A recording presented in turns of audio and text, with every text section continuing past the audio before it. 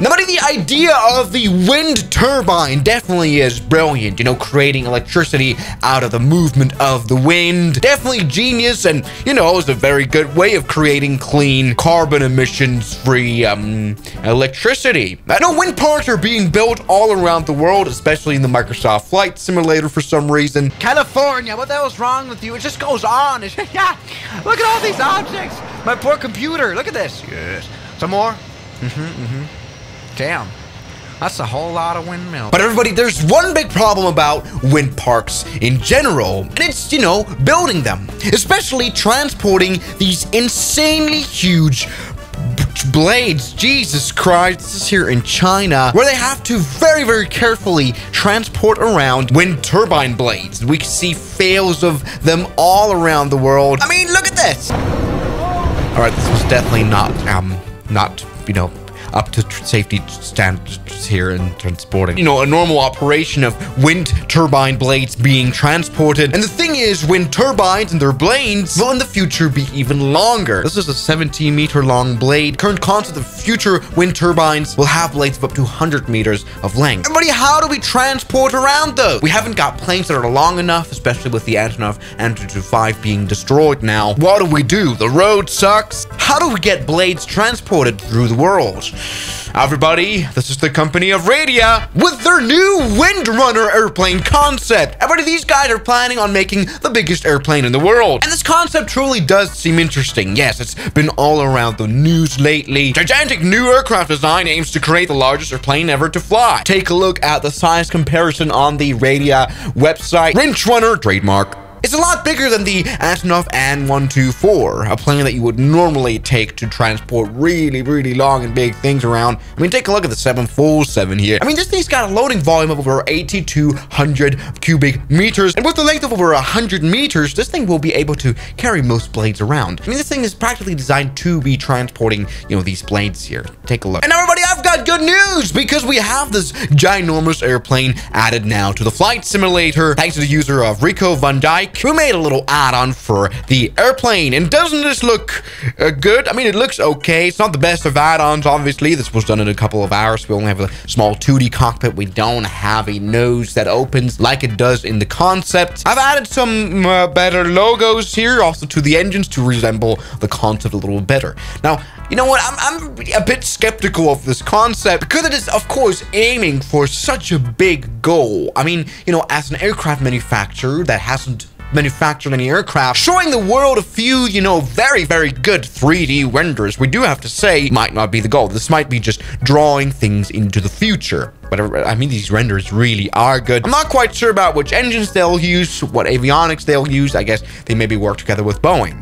Hopefully that door doesn't fall off then. Everybody, you know, a few pictures, a few renders that really interested me are, you know, kind of those. Take a look at the ruggability of this aircraft. Yes, everybody, this thing's, you know, supposedly going to operate at rough runways of a runway length of over 1,800 meters. I mean, it's quite obvious that for this plane to make even any sense, it needs to be flyable to remote locations where you'd find wind parks. I mean, if you're gonna just fly to a big airport anyway, like the Antonov Antutu 5 would have to, I mean, that needs a long runway, meaning that the blade still has to be transported around through roads. You know, you practically have no benefits over taking a huge cargo ship. It's something that we still have today without needing billions of dollars in investment money. Everybody, this thing is supposedly able to land on very rough terrain, semi-prepared strips as short as 6,000 feet, and we'll check that out here today. I'm not quite sure, you know, which engine data, how much power this airplane has was used for making this add-on. Again, we have no idea about how this thing is supposed to be propelled. We need really strong forward engines in order to, you know, go that fast in a very short amount of distance, a runway distance. I mean, take a look. So let me see if this runway data makes any sense. There we go. The good thing about these blades is that they're not super heavy, right? So carrying heavy things isn't a big problem, and it's never really a strength of these huge transport aircraft anyway. I mean, the Airbus Beluga, also like the Dreamlifter, both of these planes cannot carry that much cargo. In fact, the maximum payload weight for this airplane is a planned 70,000 kilograms or 160,000 pounds. I mean, if you compare that to the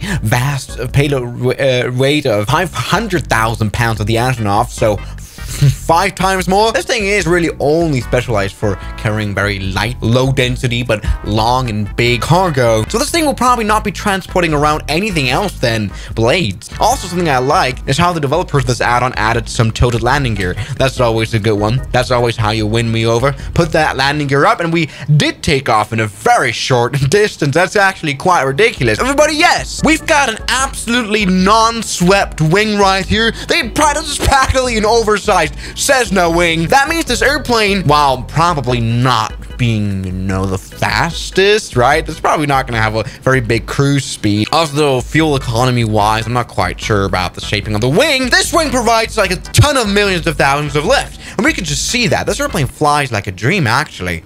Let's take a bit of a look. We want to fly this to short airports, runways. I mean, again, this airplane is, you know, 20 meters longer than the biggest airplane in the world, the Antonov An-225. Well, overall, I'm actually quite a big fan of the idea of building another huge super air transporter. The problem is, you know, with these old Antonovs that we have that are still out of Soviet time, yes, if you ignore the Beluga or the Dreamlifter, we only have very outdated airplanes that can carry huge amounts of cargo. So it never is a bad idea to think ahead and maybe plan on, you know, relieving these old Antonov planes from their misery. Come on, let's take off. Go full power, and at St. Bartholomew Airport, we must have very strong engines, by the way, in order to carry this. Maybe if you partner up with General Electric, you could put some GE90s up to it. That could actually maybe make sense. I mean, these could provide like 400,000 pounds of power. Let's take off. Come on, you can do this, wing. We've got a ramp here that will help us. Yes, of course. This thing has to be able to... also transport cargo into the Caribbean. Why have I even tried this? And why isn't this actually working as poorly as I thought? Wait, hold on. Yes! We don't know how physically accurate this one is, but take a look. Everybody, yes, we shall now try an actual runway where this thing's supposed to be able to operate at. All right, yes, everybody, we are flying here in the middle of Germany land. Yes, everybody, our runway's right there. It's a grass runway. This thing has to be able to land everywhere once again. So let's go ahead and demonstrate that. You know how the company of Radia could win me over if they actually made an X-plane model of the plane, like an add-on, to show us, well, how do they think the cockpit's gonna look like up there? I mean, this looks like it's literally a sci-fi idea of a plane just yet. You know, humans have dreamt about aviation for over 100 years, even before aviation itself existed. I mean, we talked so much about Manhattan Sky Airport. Oh, no. All right, why are there trees here? That's very bad placing of trees. There you go. Oh, geez, this airplane is high, and we don't have any GPWS call-outs. Stop now. Yes, everybody. There we go. After crashing through the trees, we've actually stopped in no time. This airplane is able to operate at like 0 speed. Yes, we've done it, and here we can now build a huge air park. Not bad at all. Go ahead and try to see if we can take off from this airport. Here is actually, this is Helgoland. This place is famous for its huge offshore water parks. They are here. Can you see them? Yeah, there they are in the background. Wouldn't it make sense to be able to fly to this island directly? Let's go. This is actually like genuinely a proper short runway test. Let's go ahead and put the flaps out all the way, just like that. See if we can take off. I mean, these wings definitely are quite perfect for this usage. Come on. Good. Oh yeah. This airplane's performance is quite ridiculous. I mean, let's be fair.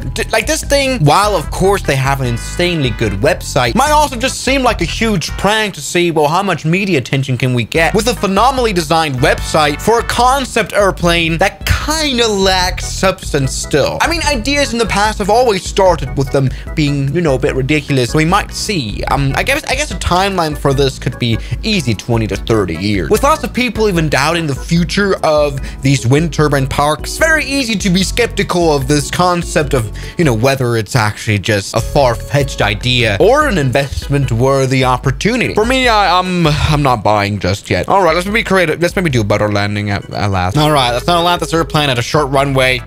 Absolutely fine.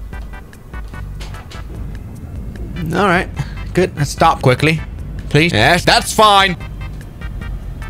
Perfect! Good one. So ready the Radia WindRunner. I can't wait to see this airplane by the time I'm 60. Or never. I think a better idea would be to just have wind turbines that you could split into several parts. And then could be like, you know, reconstructed at the actual site. Couldn't we start there? Wouldn't that be a better idea than building a new airplane? I have no idea. So everybody, thank you so much for watching this WindRunner video, and I'll see you guys tomorrow. As always, good night. And a special thanks goes out to my members, my supporters, Gunskiller, R27, James Deram, That Dude, Anime Gods of Gaming, Derek, Insider Plane, Nishijutsu Finer, Professional Jamal, Ryland Williams, and New the York. You've got beautiful names.